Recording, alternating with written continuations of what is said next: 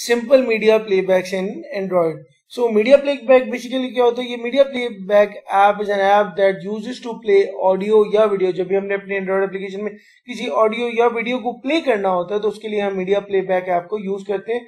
So if you want to play media in your app you have several option. हमारे पास several option है।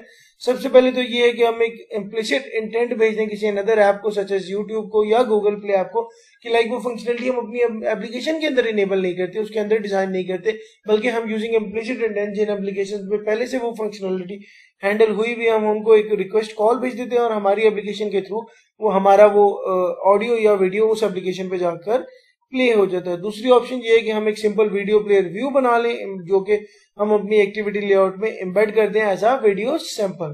तीसरा option है हमारे पास है कि हम एक मीडिया प्लेयर की लाइब्रेरीज को यूज कर लें, जैसे open source EXO player library या एंड्रॉइड की प्लेटफॉर्म मीडिया प्लेयर क्लासेस को यूज कर लें जो एम्बेड कर देगी ऑडियो और वीडियो प्लेबैक को हमारी ऐप में। सो हम अपनी एप्लीकेशन के थ्रू, अपनी एप्लीकेशन के अंदर रहते हुए, उसी कॉन्टेक्स्ट में रहते हुए अपनी ऑडियो और वीडियो फाइल्स को प्ले कर सकते हैं अपनी एप्लीकेशन में।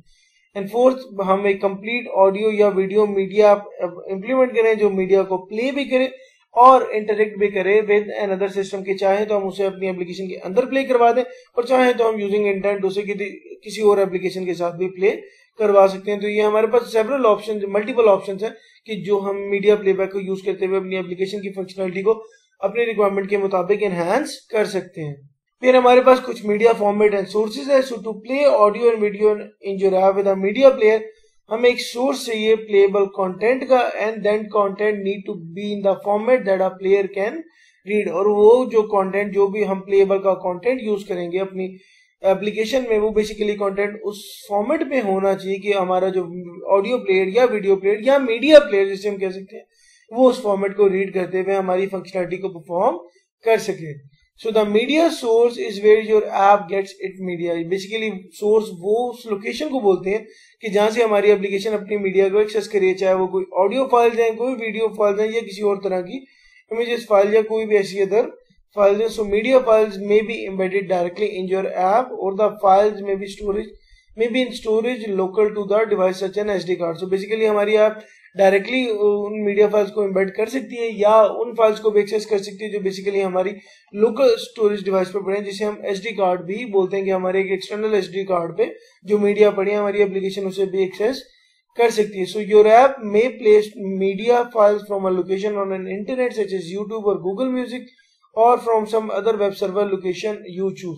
सो हमारे पास मल्टीपल ऑप्शन है कि हम मीडिया प्लेबैक को किस तरह से यूज करते हैं। हम चाहे तो उसे यूट्यूब या गूगल एप्लीकेशन को यूज करते हुए अपनी फंक्शनलिटी को परफॉर्म कर लें, या किसी भी और एप्लीकेशन को over the web server location access करते हुए हम अपने जो फंक्शनलिटी है, जो मेथड हम परफॉर्म करवाना चाह रहे हैं, उस फंक्शनलिटी को परफॉर्म करवा सकते हैं। So the media format, basically हमने बात की थी कि हमारा जो कंटेंट है, जो प्लेबैक का कंटेंट हम बनाएंगे वो फॉर्मेट रीड करना है। तो मीडिया फॉर्मेट बेसिकली आपकी एक ऐप का एक इंपॉर्टेंट पार्ट है that is used in playing embedded video और audio that you provide. So the format can mean different thing. जो फॉर्मेट जो हम प्रोवाइड करेंगे हमारी एप्लीकेशन को कि जिसकी मदद से वो ऑडियो या वीडियो फाइल को प्ले करेगी, उसका कुछ डिफरेंट मीनिंग है। तो देखते हैं उसका मीनिंग क्या है। So the format can mean the format or encoding of the individual media samples. This is often called, इसे हम sample format या codec भी कहते हैं, और ये डिटरमाइन करता है कि किस तरह से मीडिया सैंपल इनकोड हुई है और किस तरह से वो फाइल कंप्रेस हुई है। सो अगर कॉमन ऑडियो फॉर्मेट की बात करें, जैसे आपके पास MP3 फाइल्स हैं या AAC फाइल्स हैं, जो बेसिकली आपके पास कॉमन ऑडियो फॉर्मेट है, और इसी तरह आपके पास वीडियो फॉर्मेट है जो कि आपके पास फॉर एग्जांपल बात करें तो H.264 एंड MPEG-4 है।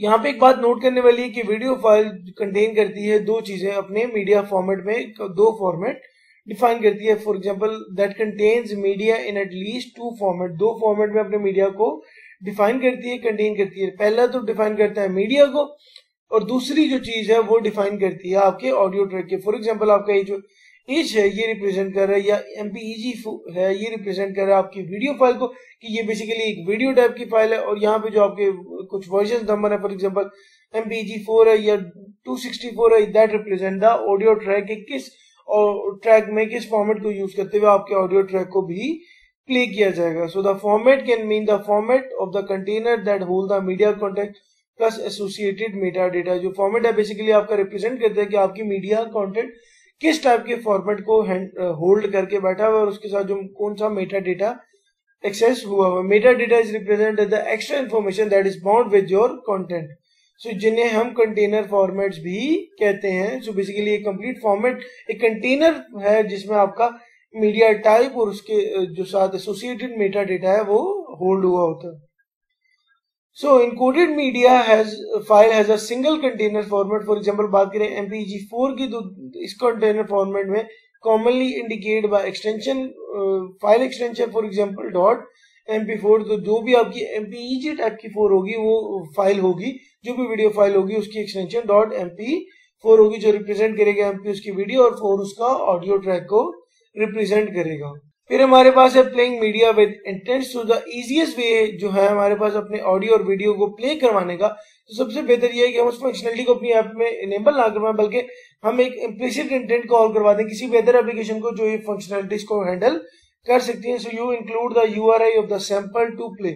So all with implicit intent अगर हमारी ऐप हैंडल करती है ऐसे मीडिया टाइप को जो एग्जिस्ट करती है हमारी डिवाइस में, तो एंड्रॉइड सिस्टम क्या करेगा, हमारी उस ऐप को लॉन्च कर देगा और प्ले कर देगा हमारी URI को जो हमने रिक्वेस्ट किया, चाहे वो कोई ऑडियो फाइल है या वीडियो फाइल है, किसी यूट्यूब पे है या गूगल पे, तो उस URI को पास करते हुए हमारी रिक्वेस्ट को फुलफिल कर देगा। सो URI can be media file, जैसे हमने बात की, क्या वो डिवाइस पे हो, इंटरनल या एक्सटर्नल स्टोरेज पे हो, या कोई भी मीडिया फाइल स्टोर हो हमारे किसी सर्विस पे, जैसे हमने बात की यूट्यूब पे हो या गूगल पे हो, तो वो अकॉर्डिंग टू हमारी URI हमारी इस रिक्वेस्ट को फुलफिल कर देगा।